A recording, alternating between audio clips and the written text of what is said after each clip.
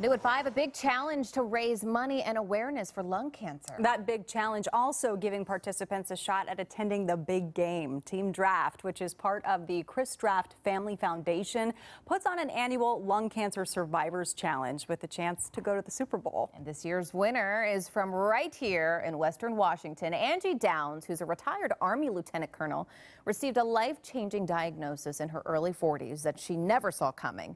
The mom of 2 was diagnosed with stage 4 lung cancer, despite never having smoked before in her life. The smoking stigma is one of the misunderstandings of the disease, and it's negatively impacted cancer research funding.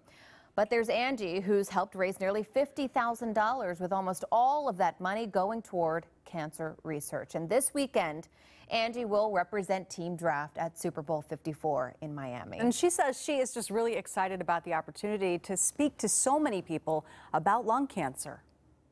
And it's a huge national stage, so I get to go down there and speak to all these people and raise more awareness. Research matters and awareness matters, and if I can help anybody else out there, get diagnosed earlier or find resources, that's what I want to do. 90% of the money that she raised will go to Seattle Cancer Care Alliance and Fred Hutch Research Center. The other 10% will go to the Draft Family Foundation.